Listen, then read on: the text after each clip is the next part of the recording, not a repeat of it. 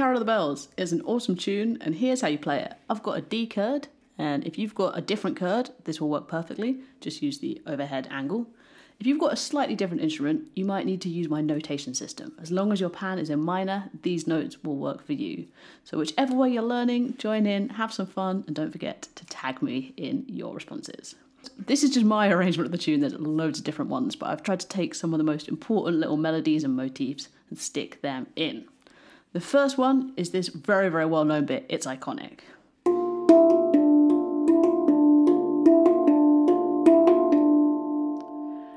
Immediately, you'll notice that we're in 3. So when we're counting, we're really used to counting 1, 2, 3, 4, 1, 2, 3, 4. But this one, this isn't in that time. It's in 3. 1, 2, 3. You might call it 12/8, you might call it 3/4. Let me know in the comments. But for now, all we need to know is we're in 3. So as we go, we have these notes. We're using the 3rd degree of your minor scale, 2nd, and landing on the 1st. So for me, with my D Kurd, that's F, E, and D. So starting up here, we're counting 3 beats. 1, 2, 3, 1, 2, 3, 1, 2, 3, 1, 2, 3. The very simple version is...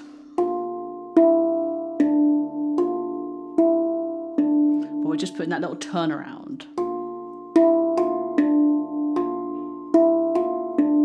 1, 2, 3, 1, 2, 3. It's really easy to slip into 4 sometimes. Woo! But that's not what we want. We want to keep that rolling, kind of like a waltz sound. So let's try it a little faster. 1, 2, 3.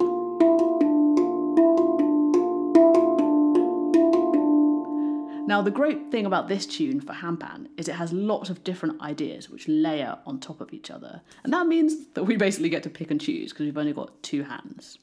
So the next section, once you've got that, goes up. We're starting on the 5th degree of our minor scale. So 5, 4, 3. In this case, that's A, G, and F. But we do the exact same pattern. Our hands can remember it.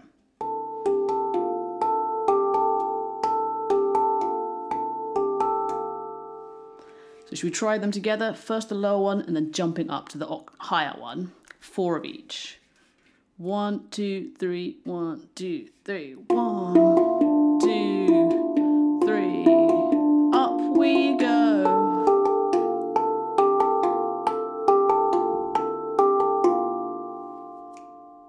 A little bit faster. 1, 2, 3. Off we go. 1, 2, 3, 4. Jump.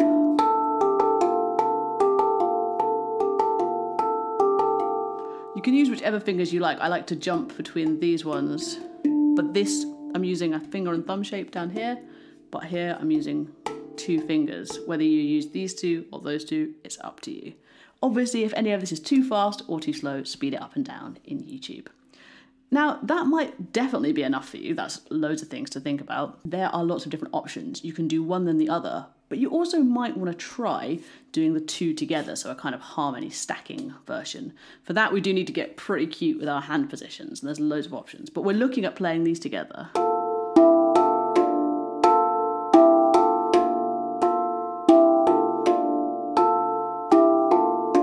Because we've taken this one, and we've added on top.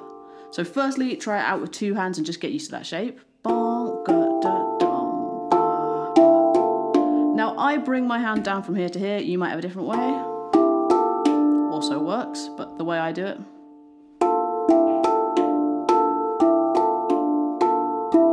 Because then I don't have to take my left hand as far as possible, and my left hand, being my non-dominant hand, is a little bit lazy. So we'll try that together. We'll do the lower one, the higher one, and then the 2 together. And if that one's too tricky, just stick on one of them the whole way through. That's totally fine. Off we go. 1, 2, 3, up.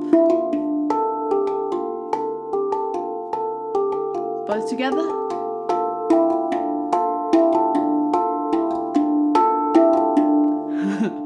And even that is pretty tricky, so feel free to stick there. But if you want to challenge yourself further, the way I like to try and do it, or I'm experimenting with doing it, is with one hand.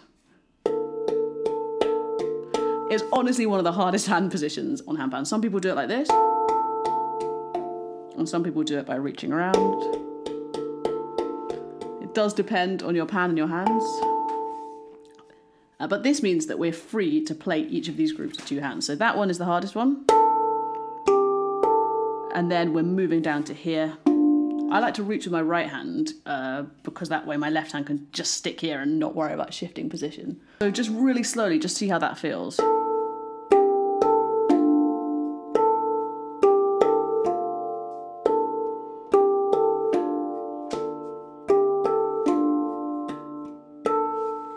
Definitely not the cleanest sound, so keep working on that. And if you've got a better technique for that one, let me know.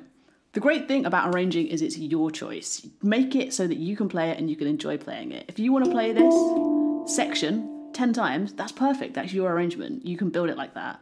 And if you want to add in these other ideas, that's totally fine too. It's just up to you. So do whatever suits you. But if you are going for the two-handed version or whatever, once you've had enough of that section, it's time to bring in this descending bass line. We're only doing part of it up on the Kurd, but it's this ding, dong, ding, dong kind of idea, kind of haunting, walking down. So we're starting on 1, and we're just going 7, 6, 5, walking down on the scale numbers. D, C, B flat, A, bong, ding, dong. So if you want to, just play the bass line, so it will go like this. So we'll just go straight from the first section to the bass line section. See how that sounds. Go 1, 2, 3, bass line. 1, 2, 3. Try again, up to the notes.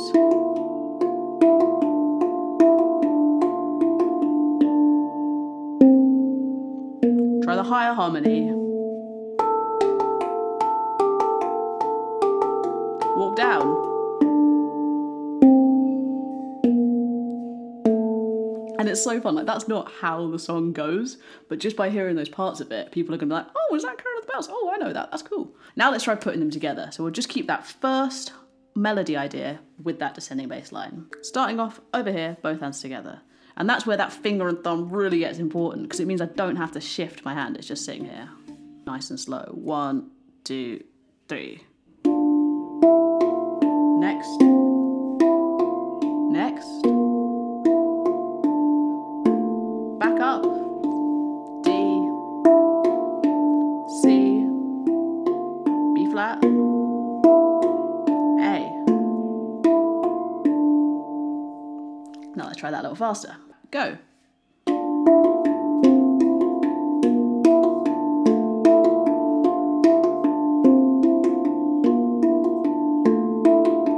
Doesn't that sound good? Yes, we're doing it. And again, we can totally experiment. Let's try that with the higher harmony. Nice and slow. 1, 2, 3.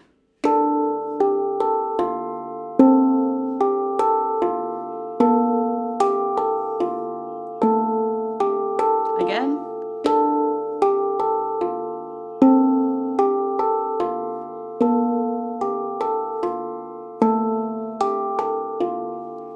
Awesome. Let's try that a little faster.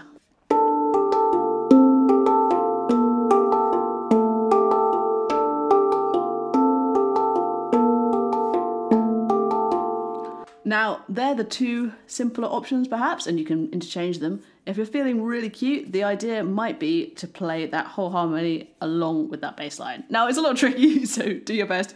1, 2, 3.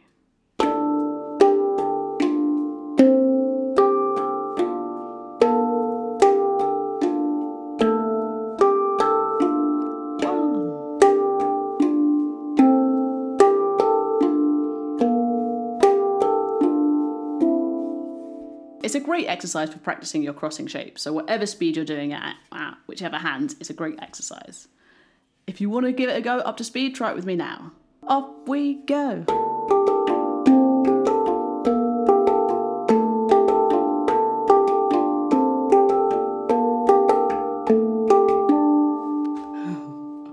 So your right hand is really active and your left hand is just hanging out on the offbeats. So you might come up with a more balanced way of sticking it that works better for you. There's loads of options. Might be more easy for you, or Honestly, choose something that works for you. But that's the idea anyway, and you can come up with your own variations on those bits of the tune. The rest of it, I feel like it's a bit simpler. I'm going to play for you those other little sections of the tune that I chose to include. Again, you can pick your own ones. One seems to hear words of good cheer from everywhere, filling the air. That bit. So we have this bit of tune. Da, da, da, da, da. But with our voices, we do go da, da, da, da, da, like down lower. But obviously we don't have those notes on the pan. And that's where the numbering system is super useful. We need 5. We need an A available to us on our D. But it doesn't really matter to our ear which one, because these notes, despite sounding different, they're kind of the same. They're both the letter A. So instead of playing this note down here and trying to find more, we just skip up. So we have one seems to hear words of good cheer. You see how it's the same as going do do do do do ba ba ba ba da. One seems to.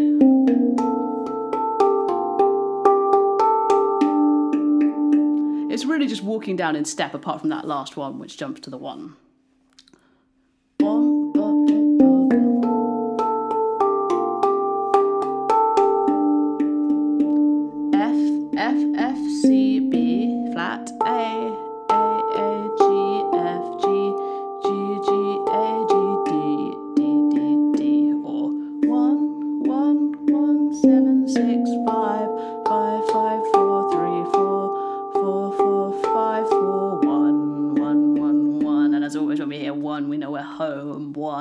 Tonic note. So try that section with me. 1, 2, 3, off we go. 1, 2. My biggest secret to covers is always just sing the tune in your head. Sing the words, imagine you're singing it out loud. That will really help you get the rhythm and the shape right. One seems to hear, off we go.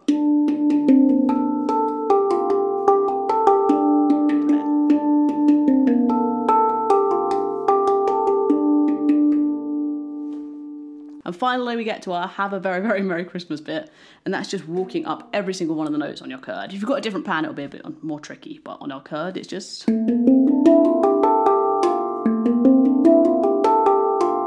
walking up. So A, B flat, C, D, E, F, G, A, and then we come back down. G, F, or 5, 6, 7, 1, 2, 3, 4, 5, 4, 3.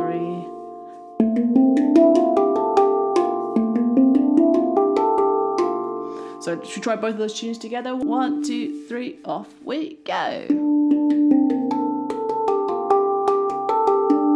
Another bit.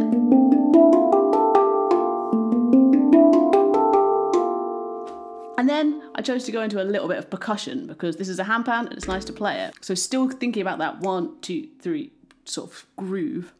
So I was using these notes, because I still want to hear this kind of descending thing, but picking them out with a bit of harmony. 3, 2, 3, 1, 2, 3, 1, 2. That's great. You might add in the ding. Sounds good with all these, it's fine.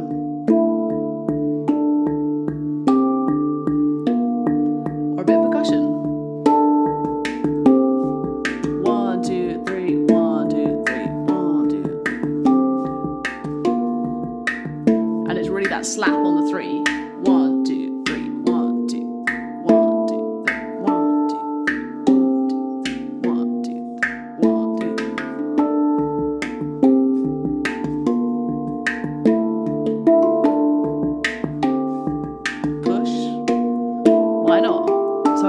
This piece works cycling any of those bits together in any order you like. So I would love to see what you come up with. Even this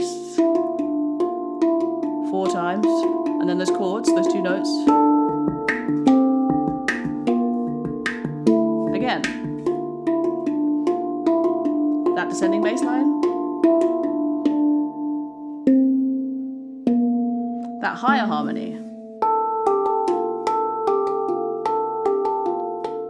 And then a tune. Again. Walk up. And with the tune.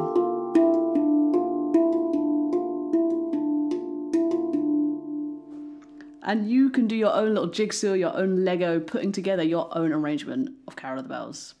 I hope you enjoyed that. If that's useful, tag me in your videos of this, however short they are. I love, love, love seeing what you come up with.